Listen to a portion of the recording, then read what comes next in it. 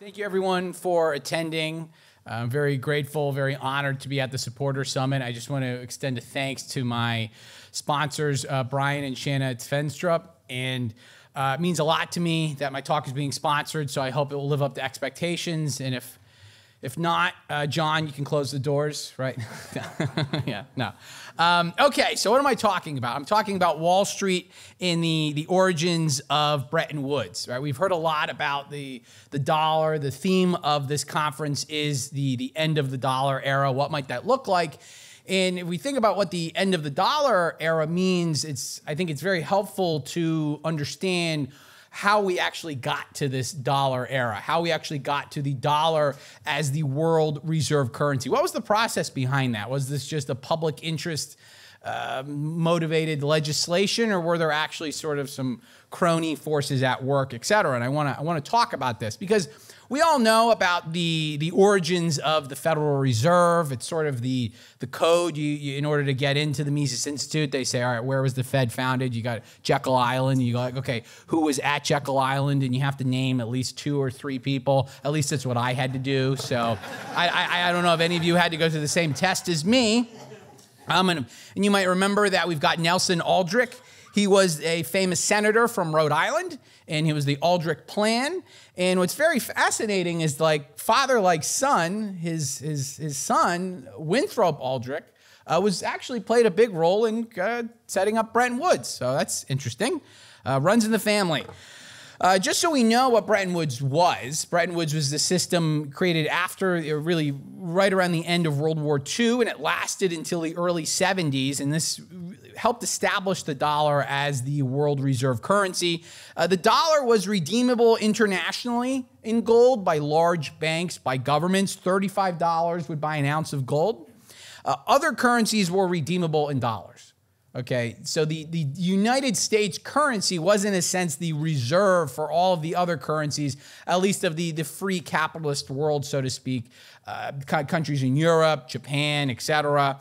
And this created an enormous demand for the dollars. So the dollar was redeemable in gold, at least for some people. Everywhere else, it was redeemable.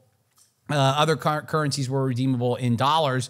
Bretton Woods created the IMF, the International Monetary Fund. This is government funded, and it would loan dollars to various countries for currency stabilization. If they were at risk of suffering a devaluation under this regime, they could get an infusion from the IMF, right, which still exists to this day. And also the World Bank was created. This was government and privately, this is part funded by the government, part funded by private funds, as we'll talk about, such as Wall Street. And this would loan dollars abroad for infrastructure development. A loan to Chile to build a road, or a loan to Europe to build some sort of infrastructure. So these two institutions helped spread dollars around the world. And this is often under the guise of foreign aid. Okay, so these are heavily linked to the Bretton Woods system. All right. And so what I want to do in my talk is I want to show how Wall Street banks, particularly the Chase National Bank, which was led by Winthrop Aldrich. Chase National Bank is now part of J.P. Morgan Chase, very famous institution, prominent. Some of you hopefully know of.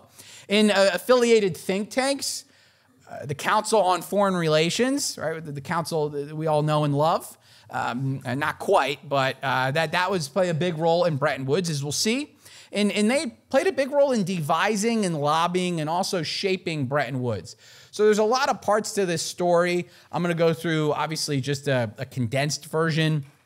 I hope to elaborate on this in future books and in future papers, etc. And why did Wall Street want Bretton Woods? What were they going to get out of it, right? Was it for the good of the United States? No. They wanted other countries to hold the dollar as reserves. Right? They wanted the dollar to become the world reserve currency. This would increase the demand for dollars. Of course, all of their assets and securities, et cetera, are denominated in dollars. This would increase the prestige of New York City as a worldwide financial center. They also wanted other countries to borrow more from Wall Street. Okay, Wall Street in the 1920s grew tremendously, loaning to Europe and to South America for a variety of reasons.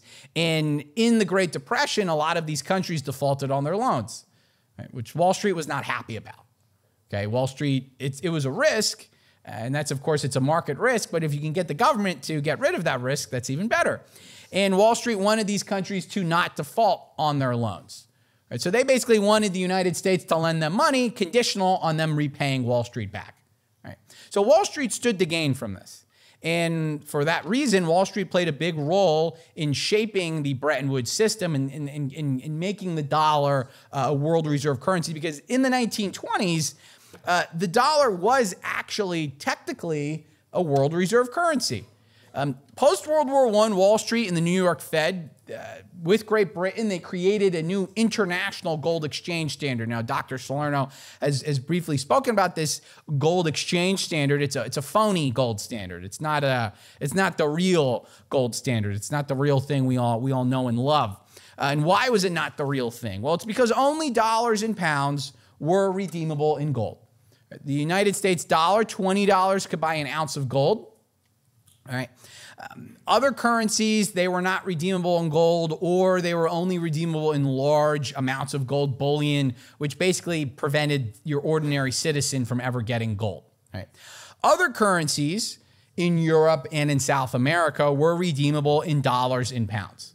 So the idea was that the gold would tend to be concentrated in the United States, and the United States could inflate, they could increase the money supply, and that would let other countries increase the money supply.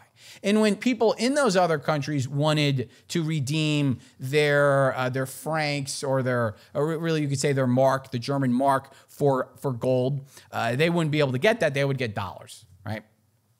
And especially in South America as well, where there's a very famous, the so-called money doctor, Edwin Kemmerer, made quite a lot of money going around South America in the 1920s, helping set up central banks. Right? Now, what's very important about this system is that the Council on Foreign Relations, right, which was established basically 100 years ago, it was established in 1921. It heavily advocated this, and it supported the creation of a new worldwide monetary system, and it praised the heads of the Federal Reserve and the Bank of England, Benjamin Strong and Montague Norman. They said they're doing great work, all of this stuff. Lots of Wall Street bankers had donated to the CFR. They served as prominent directors. These were some individuals associated with Kuhn Loeb and Company, this prominent investment bank, J.P. Morgan and Company, another prominent investment bank, and so on. So this was a big deal. This was not something that just came spontaneously, so to speak. This was devised and this is planned after World War I. And when you look at the holdings, this is some new research that's been done over the past 15 years or so. You look at the holdings of central banks and governments, their foreign exchange reserves. By 1929, the United States dollar was actually composed 55%. Right, so it had already technically beaten out the pound. Right? Technically, in a sense, the dollar had gotten a little bit of that world reserve currency status by then. Right? So we already had gotten there by the 1920s. Right? Okay, so what happened?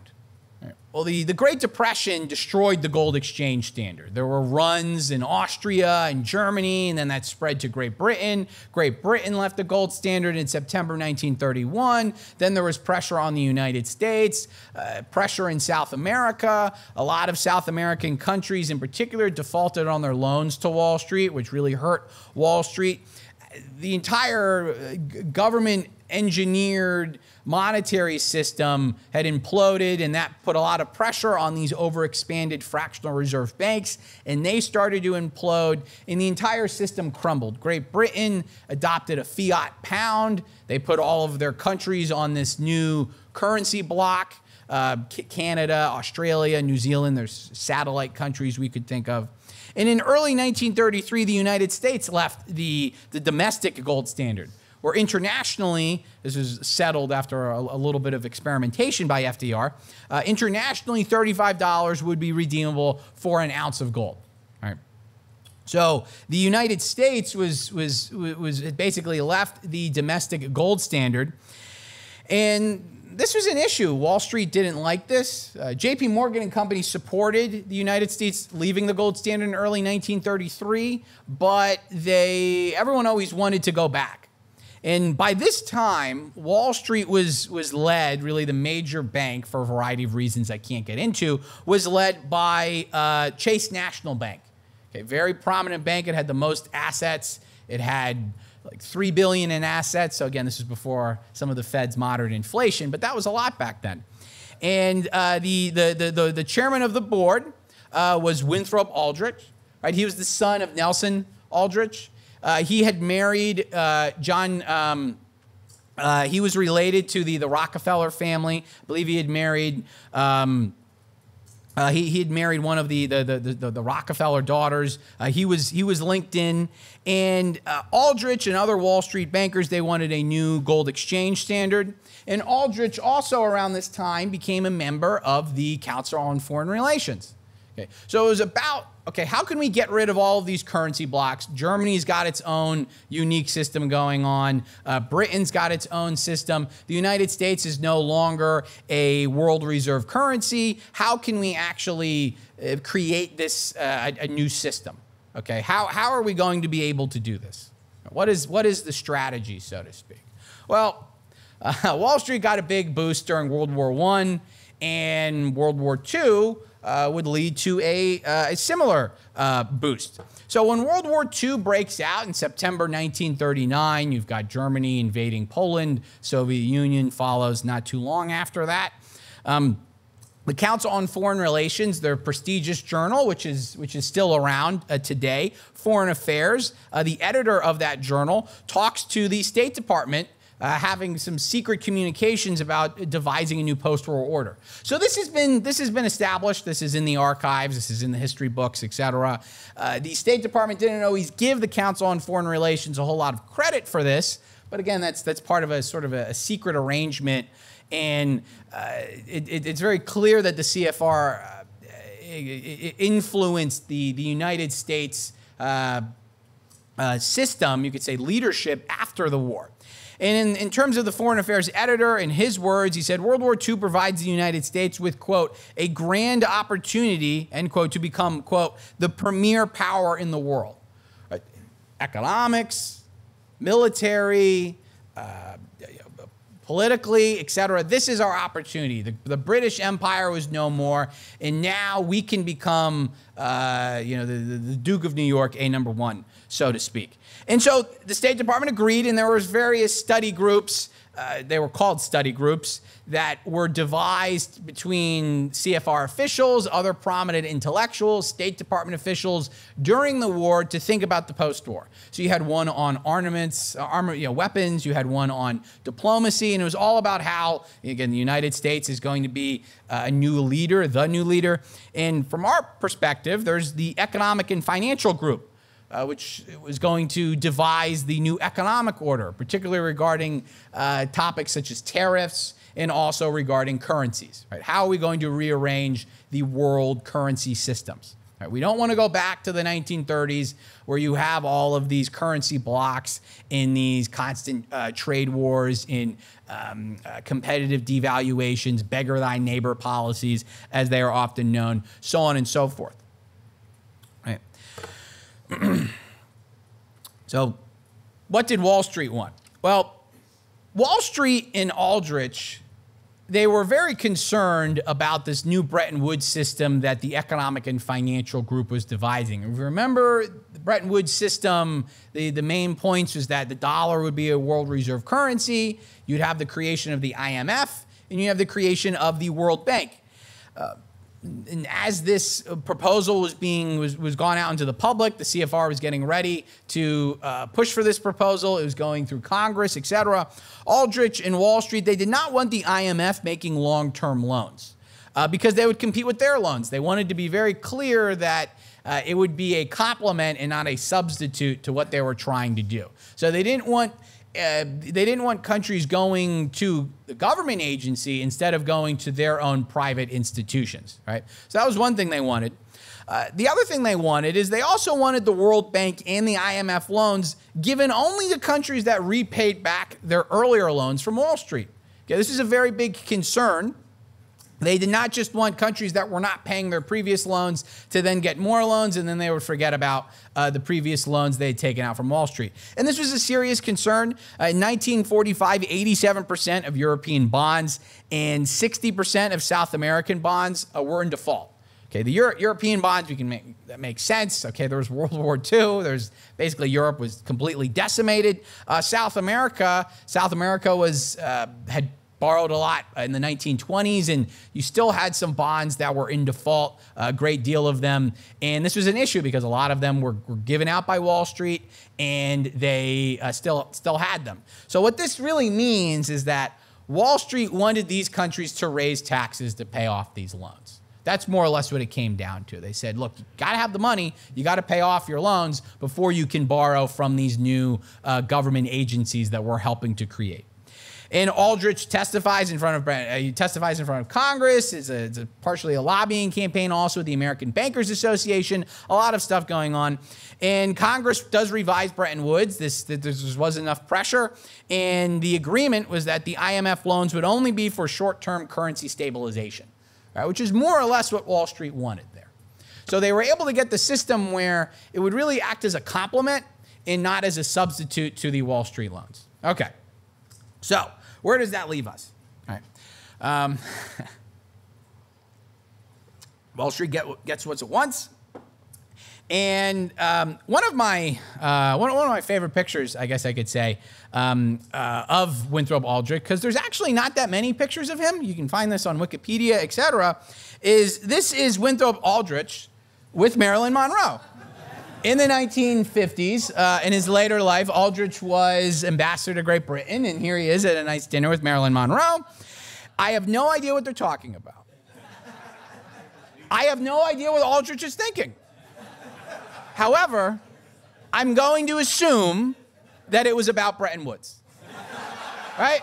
What else would you talk about? And notice the surprise. Aldrich is telling Marilyn Monroe how the system works, and you can clearly just see she's completely mesmerized and just totally shocked at this. So this is at least, you can find these online. They're very freely available. I just find this is really funny. This is Winthrop Aldrich's Wikipedia page. He's got a picture of him in his nice military outfit when he was a young strapping lad.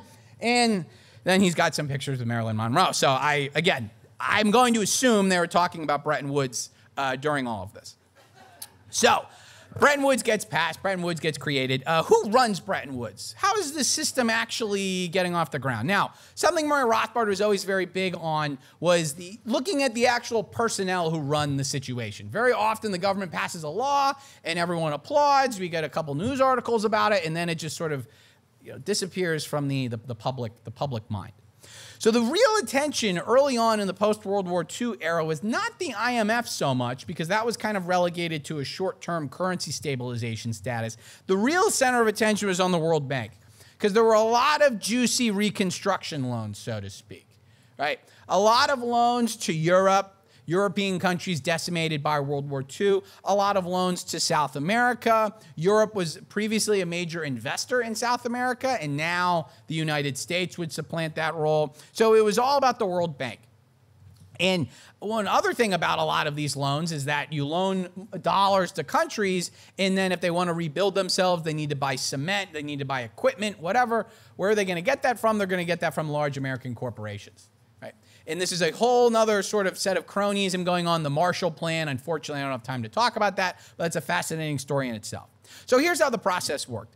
Wall Street lends money to the World Bank. Right? They buy World Bank bonds and other securities. Then the World Bank lends money, part Wall Street, part government, to countries that repay their earlier loans from Wall Street. Right? They raise taxes. Right? Those are the terms. You want more money, you got to pay back your earlier loans. So Wall Street basically collects two checks. They get the money they lent before, and they also get money from people paying off their World Bank loans. So this is really the World Bank was kind of like a Wall Street operation, so to speak.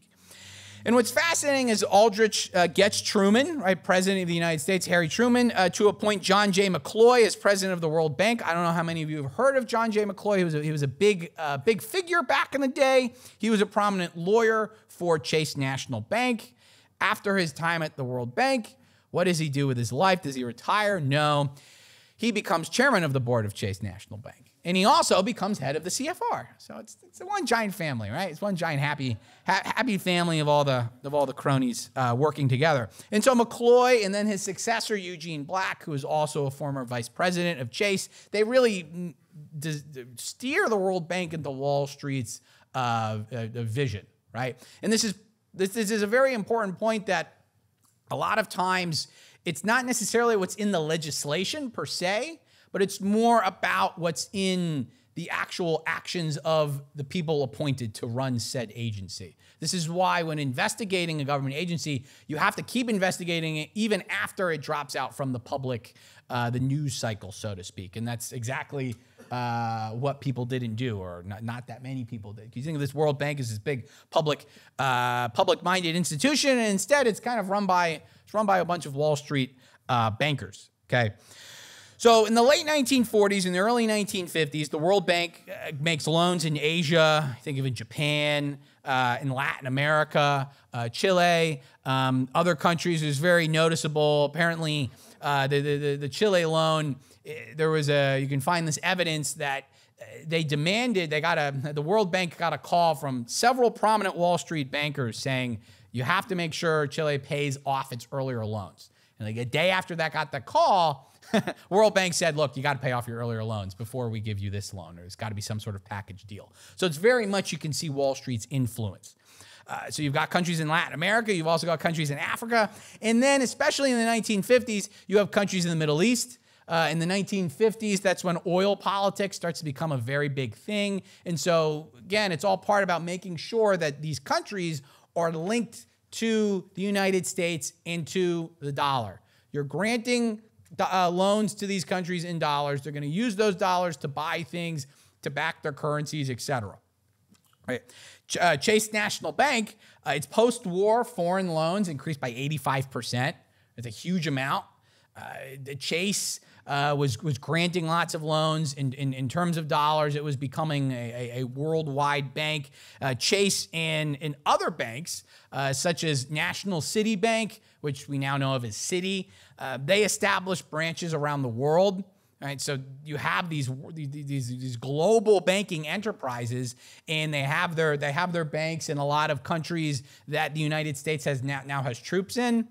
Right, and that was a part of a condition. They say, well, if we're going to establish a bank in Japan or a bank in countries in Europe, we want to make sure there's also United States protection and so on. And that was heavily linked. There was a lot of stuff going on with the Marshall Plan. These banks were handling economic cooperation administration funds, which is the agency designed to administer the Marshall Plan.